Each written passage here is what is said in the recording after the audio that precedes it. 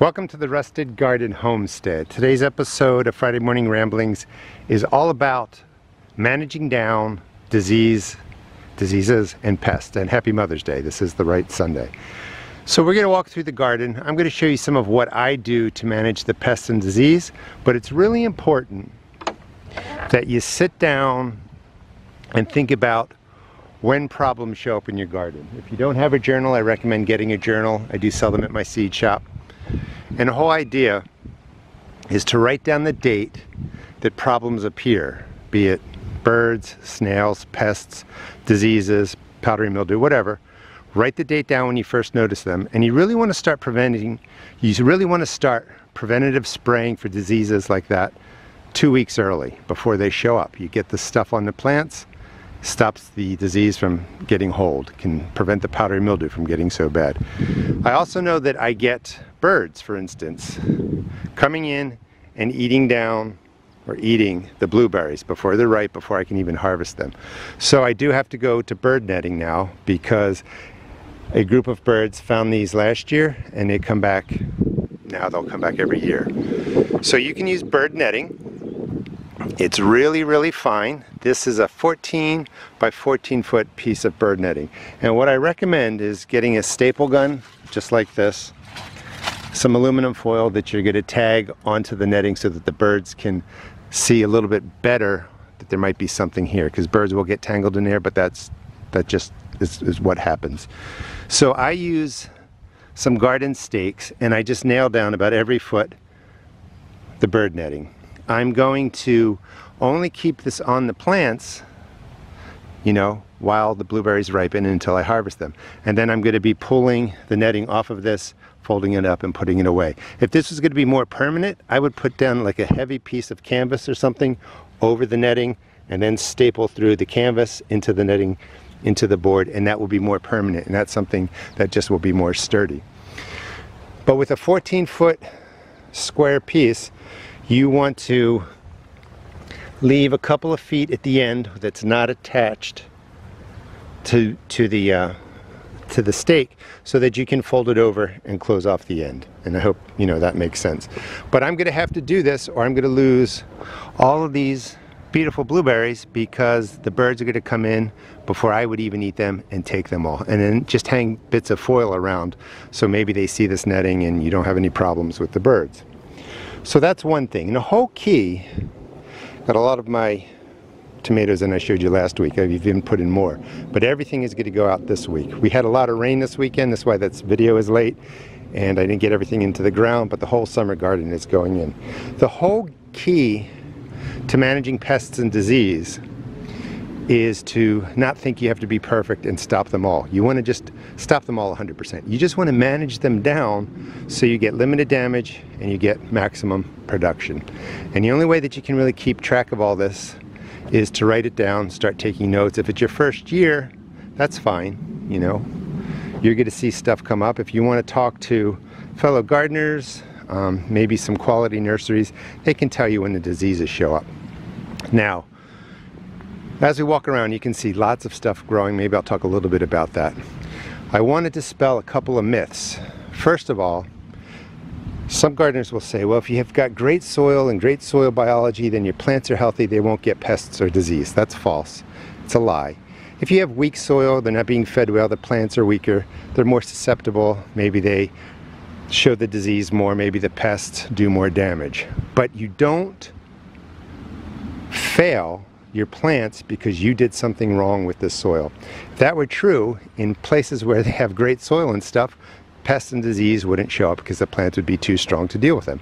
You do want to keep the plant healthy so they can best fight off the diseases, but diseases have evolved over millions of years, so they are just looking for a couple of things. Usually it's humidity, the right temperature, and then they show up on the leaves, they reproduce, and they do their thing. So healthy soil helps, but it's not, you don't get those diseases in your garden, those pests in your garden, because you did something wrong, is my point. The other myth is that you cause diseases because you've watered and wet the plant leaves. And that doesn't make sense for one simple reason. How do rains in nature, how do rains, I gave it away. How do plants in nature get watered? From rain. Rain is always soaking and wetting down the leaves.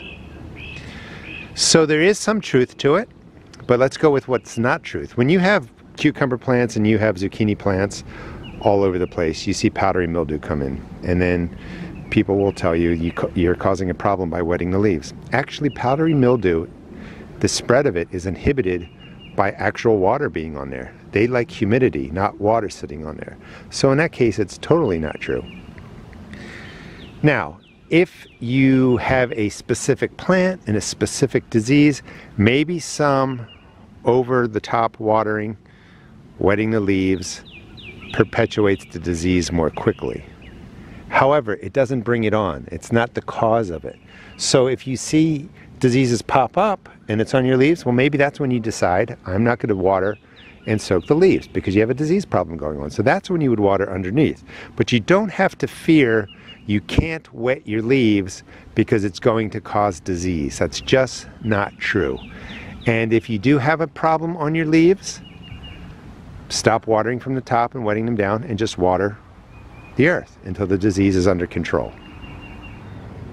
So last week I showed you the holes in here, and again, I'm going to talk about what you can use. I'm not giving you the formulas. You can look up some things on my channel if you want to find more about the formulas. But I just want to go over what works. So usually when you have bigger holes like this, it's snails and slugs. You can pick up the baited slug baits. They're usually baited with iron phosphate or sulfur. You just scatter them around nicely, broadly, don't clump them. Snails will eat them, slugs will eat them, they'll die off. And you want to start that again a couple weeks early. As the temperatures start warming up, put that bait out when you don't have much growing. Will kill off a lot of those pests. As you start seeing problems, that means probably you waited too long. Put it out again, we'll kill them off. This will be perfectly fine. Now, also, you may get the green cabbage worm or other caterpillars on here. There's no flowers on here, so this is where I would use a dust. That will kill them, or I might use neem oil. That works. Or I might use a product called BT, which is also organic. That would work too. There's a lot of dusts that are organic. But remember, dust, organic or not, synthetic, chemical, human-made, organic, any kind of insect dust will kill most, if not all, insects that contact it. So it's not like you get organic dust, it only kills the bad insects, it could kill the pollinators and the bees. But there's no flowers or anything on these plants, so this might be a place that I use dust. And then when you're doing your sprays or your dusts, start early, as I mentioned, 2 weeks, and then maybe every 10 days, every 14 days for prevention. If you have an outbreak, then maybe you want to treat every 3 days or once a week, whatever cycle works. Carrots, celery, there will be, I'm trying to think, probably the monarch likes to lay their eggs in carrots, parsley, dill. You might want to keep those. So you also want to know what your pests are, what your diseases are. Most diseases aren't friendly, but some things, some caterpillars you might want to keep because you want to, you know, have the butterfly population expand. Things are going really well in here. The peas need to be trellised. I'll put in some stakes now, but everything is taking off because the weather is right. And I'm just looking to see, and you always want to double check. Like when I go out and water, I walk around and I look at my different plants. I don't see any caterpillars on here. I'm pretty sure this is snails and slugs. And how you know, well, okay, I'll take it back. See these tiny holes? Sometimes when the holes are really tiny, that's when the caterpillar is really small. They're eating small holes in there. When you just look at a leaf and all of a sudden it has big holes in it, that's usually a snail and a slug, but it could be a combination of both going on. Anyway, that'd be a sign that you might want to put some dust down. You want to put down your snail and slug baits. Every garden's not going to get the same diseases. Humidity varies, temperatures vary. Diseases are pretty specific to a set of the right conditions, humidity, temperature, and then they show up. So in my area I get leaf spot on tomatoes, I get early blight on tomatoes, I get leaf spot in different fungi on different plants, but they always show up at the same time. And why? I can't say, hey, from April 15th to May 7th, start spraying for this disease, because the temperatures or the conditions are going to vary garden to garden. They may start here in my area late April, maybe in your area late May. So you kind of have to keep that journal. But things are looking really good. I replanted in here some more radishes. Been harvesting all the lettuce, giving it away. Now, if you don't want to use any chemicals or any sprays, the ag fabric works really well. These are actually for trees. It's called ag fabric, and you can pull it tight right down there. It's got a drawstring, and it also has a zipper. So this is going to keep the butterflies off my kale and collards in here, and I'll be able to just come in and harvest. Snails and slugs might be able to get in, so you sprinkle some of that slug bait around here too. This is a barrier, a non-chemical barrier, and I'm actually kind of getting used to it. And I'm going to put up a couple more on my squash and zucchini when they get to size. But this is a great way to have to do less work. As my garden gets bigger, as I expand the different gardens, even though the neem oil works really well, dusts work really well, I want to do that less. I just don't want to spend a lot of time on there. I want to show you some of the stuff that I'm pulling out of here. So spinach is coming out, and then just look at these. This is my second wave of radishes. I mean, they're just awesome. So I'm going to be harvesting a lot of radishes out of there. Here is also some of the second waves of radishes. These are Roxanne's. I mean, look how beautiful these are. These are going to be for dinner tonight. I also put in my final wave of radishes over on the other side I was telling you. Radishes like the cooler weather, so by the end of May it's going to just be too warm. The soil is going to be too warm. Radishes get spicier, they get pithier, they get woodier, they flower more quickly as the warm weather comes in, and I'm just going to have to wait till later August to start my fall plantings of these cool weather crops. So another pest that I know I get are asparagus beetles. So as your asparagus, I've been harvesting a lot of it, but as you let a lot of the spears kind of just mature, they send out the really fine leaves, I get asparagus beetles. So I spray that down early with neem oil. That works really, really well. Turnips, carrots are coming up, beets are growing. This is all going to be beans and stuff. I think I was talking about that before. The chard, Swiss chard, is going to be coming out, starting to flower. You can see the flowers in there, but the leaves have been delicious. I've been making a lot of stews. Everything in here looks good. Typically, slugs and snails, and bok choy or pak choy are really a plant that those slugs and snails love. So a couple days ago I put down the baits. They all should be fine. So then I also use things like peppermint oil, rosemary oil. I sell that at the seed shop. When I get my cucumbers in, after they're growing a little bit, usually spider mites come in. When I grow beans, the Mexican, I think it's a Mexican bean beetle shows up. I found that the peppermint oil works really well on those. So I have that ready to go as my plants are maturing, and I just spray the undersides of my cucumber plants, my bean plants. That keeps those pests away.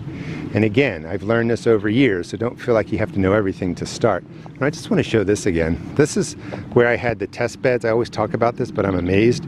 These were both planted at the same time when it was much colder and there were frosts.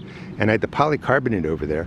And I just want to show you, just look how much better those peas look than the peas over here. Everything on the right side grew quickly, much more quickly, and I'm harvesting it sooner than what's over here, which I think is really cool. Other diseases that I get, this is an apple tree with 4 different types of apple spliced onto one trunk.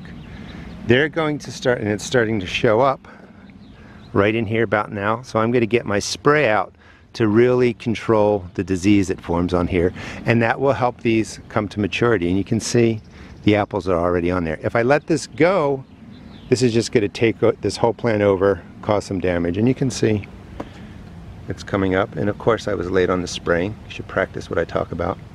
But it's all going to come down. I mean, they're all going to get sprayed today or tomorrow. So it's wonderful that as the temperatures warm up, conditions become right, your garden takes off. But also, that means here come the pests, here come the diseases, and you know, they're going to affect the garden one way or another. And the whole goal is you don't want to go with, I need to eliminate it 100%. If you can, that's great. You want to manage it down so that it doesn't really harm production. These got some dust last week. They're just starting to flower. All these holes in here were the flea beetle. That's been taken care of using the dust. When I have flowers everywhere on tomato plants, I typically won't use the dust, but I'm also pruning the bottom and putting a big gap between the soil and the leaves up here, and sometimes that prevents the beetles from being able to get on there. Now, don't hold me to that. The flea beetles may be able to fly, I don't know if they do, but there's different kinds of insects. Some fly in, some crawl in, so you can create physical barriers, and that helps too. You just have to figure out what works best in your garden. Let's go back over towards here. Containers are doing really well. All the lettuce is going to be coming out. Peppers are starting to green up. And you can see some holes and stuff in there. I'm just not worrying about that. When these plants, and here we'll go back to a little bit what I was saying earlier. When these plants are a little bit weaker, because of the frost that came in, they were a little bit more susceptible to the pests coming and eating the weakened leaves. Now, that being said, it's true. If your plants do get weaker, they might be more susceptible to the pests and disease. But I just want to be clear, if you have the perfect soil, the healthiest plants, diseases and pests are still going to show up, and that's not your fault. You have to have a plan in place for prevention.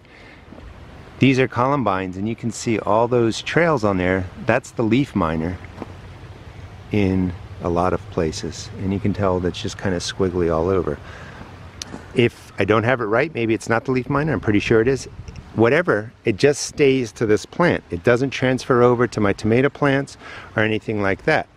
If for some reason I see them jump from here and they're getting my dwarf tomatoes, I'll start treating that. I'll read up more on leaf miners, figure out what spray works, and take care of it that way. But sometimes you don't have to worry about that specific pest or disease because it doesn't spread to the rest of your plants.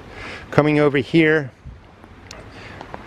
this is the first wave of potatoes that I put in for my, great potato experiment, and they're doing really well. Nice and green, and you can see remnants of dust. Again, no flowers on here. I'm not worried about dusting and harming beneficial insects. But I get the potato beetle. Other beetles come in here. So I dusted, I think last week or so, and just want to make sure, because the beetles start showing up over the next couple of weeks, that I'm killing off anything that might be starting. Maybe every 7 days, 14 days, put some dust down. That stops infestation from happening, manages down the problems. These will start dying off. I'll be able to harvest, and then the potato beetle doesn't wreck the potatoes, basically. Coming down here, I have eggplant. And the eggplant is a little weak looking, a little bit yellow. That's because it's just not warm enough. It got down to 39 degrees last night. Once it warms up, this is going to take off, but it did have the flea beetles on there. You probably can't see it, but there's a little speck at the end of my thumb. That's a flea beetle. There's no more holes or no more damage from last week when I put the dust down, so it's working to control the flea beetles. One tip I have for you is to use your phone, take a picture of the plant, of the leaves. A week later, compare those leaves to the pictures, and if you see an increase in damage, then your treatment's not working. If you don't see an increase in damage, then your treatment is working, and that's a good way to just make sure things are going in the direction you want to go. Again, managing down the pest damage, managing down the disease damage. Let's go over to a place that's not planted yet. They're going to get squash plants, and I want to talk about another way to prevent pests and disease. So we talked about using barriers, physical barriers like the ag fabric, cutting a break between the earth and the top of the tomato plant, using dusts and sprays. The other thing that you can do, and I'm going to have cucumbers and squash and zucchini probably go in here or in some part of the garden. The vine borer moth comes at a specific time. So I can plant squash and zucchini now. It'll take off, I'll get a harvest, and then I'm not sure if it's June, I've got to check my notes, late June or July, for like a 2 or 3 week period, the vine borer moth is around laying the eggs. So I will try and fight them. I got better at it. I can really reduce the damage. I put dust on the stem, dust on the outer leaves. I don't dust around the flowers. However, the whole key is maybe that 3 week period, I just let the plants die off. I start transplants somewhere where the moth, the butterfly, whatever it is, can't get to them. When the life pattern or the seasonal pattern or that 3 week period of the disease where the diseases flourish is gone, or when the insect reproduces and lays eggs is gone, then you put your plants out and you don't even have to worry about the vine borer. So a lot of times I put another wave of the squash and zucchini out in August after the vine borer has done its thing, and those plants do beautifully through August, September until the frost comes.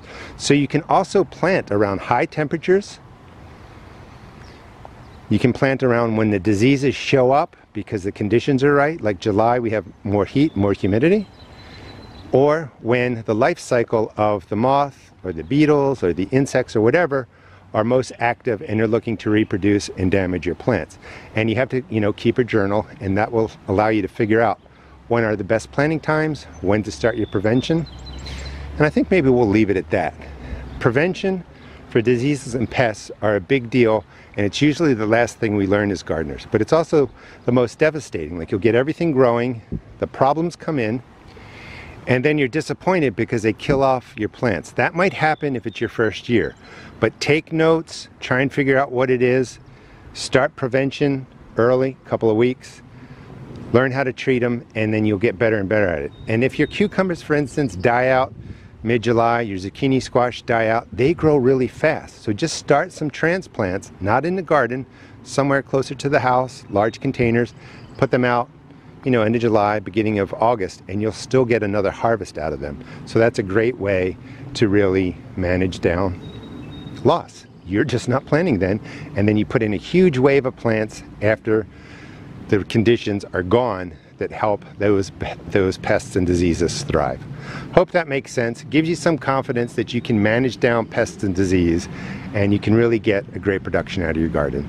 Thanks so much for watching. Please check out my seed shop at therustedgarden.com, and I'm looking forward to getting all my summer crops in. And please subscribe. This is an ongoing series, but I'm also doing a whole series on vertical gardening. So I have 2 episodes done for that, and the 3rd one will be coming up soon. Again, thanks for watching, and have a great week. Oh, and happy Mother's Day, for real.